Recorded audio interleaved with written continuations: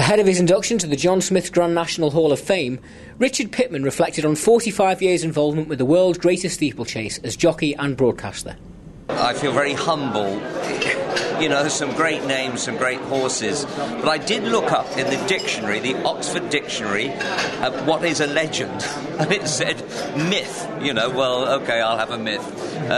No, I'm so pleased. I interviewed my ex-wife, who was inducted some time ago, for the BBC when we were still doing it. And just as we were going live, she leant across and trod on my foot and said, "Don't mess with me and I won't mess with you." So nothing changes, you know. Look, there's a good jockey. Now there's a man who could ride. Look, Peter Skidmore, 8 times champion. They don't have to introduce right. Were you 8 times champion? He looked like a greyhound trying to make love to a rabbit in a finish, but he's improved since then. Sorry for that interruption. Where were we? Well, you've worked on for the BBC for so many years and seen so many highs and lows. What are your greatest memories of the last 40 years? I worked with Skew for some time on the BBC.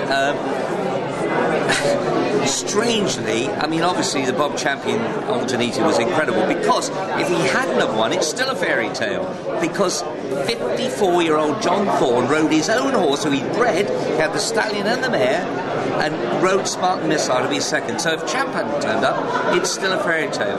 But then we've had those highs and lows, the bomb scare, where, I mean, as a television person, that was amazing. And also the year it was void, because I did my thing, the preamble and build-up, and then was sitting back in my chair, sort of relaxing, and all of a sudden there was mayhem, and the producer saying in my ear, "Pitman, get off your backside and get out there and find out what can happen." So I rushed out, wet area that we had planks and scaffolding, and I fell over, and I was a fat little man, winded. But we have floor managers, you see, so they've been told to get me to the start.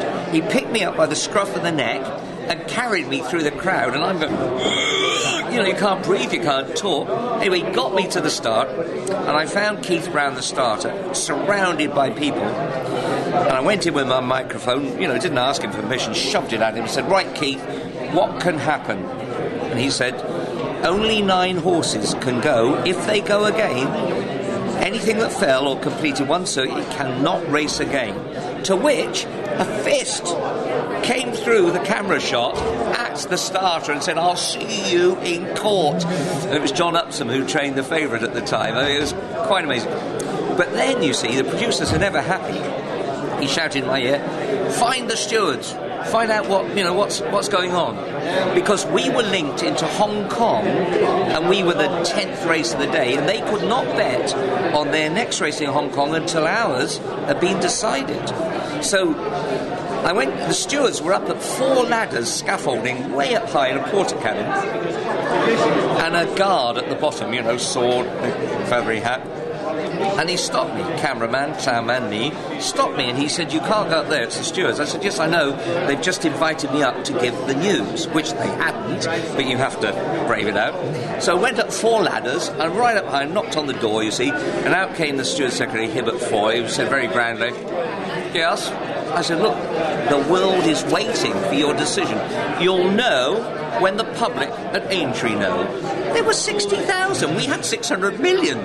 You know, it was pathetic. Things have changed since then, and it's got better. But that was such an exciting time. And then for the Monday, when it was eventually held, for John Major and Princess Royal to come, and the gates opened for nothing for the people of Liverpool, had been fantastic to all of us. It was just, I thought, Britain being great.